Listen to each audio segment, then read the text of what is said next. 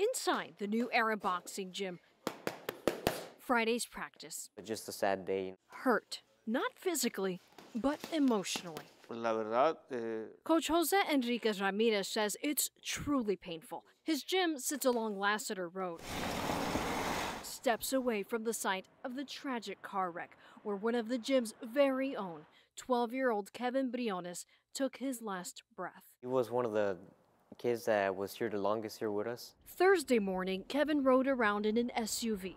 Dallas police say it was driven by another 12-year-old. A third 12-year-old and an 11-year-old were also in the SUV.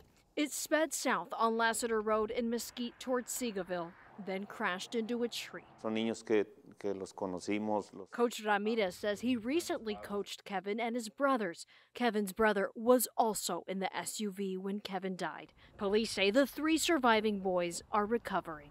Sabemos cómo ríen. He says, we knew how he laughed, played. We knew him. That's why a loss like this is painful. Kevin's mother, heartbroken, and didn't want to go on camera. She told us she had no idea the boys were out riding that early. They were supposed to be asleep, and Kevin was supposed to turn 13 next month.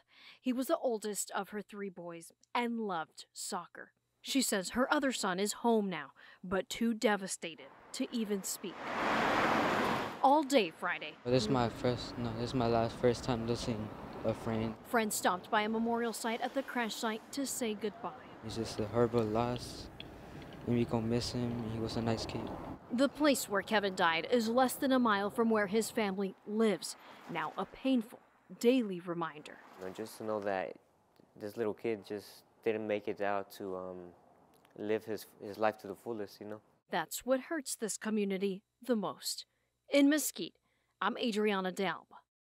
Tonight, a GoFundMe account has been set up to help the Briones family with funeral expenses, and you can find a link to it in this story on WFAA.com.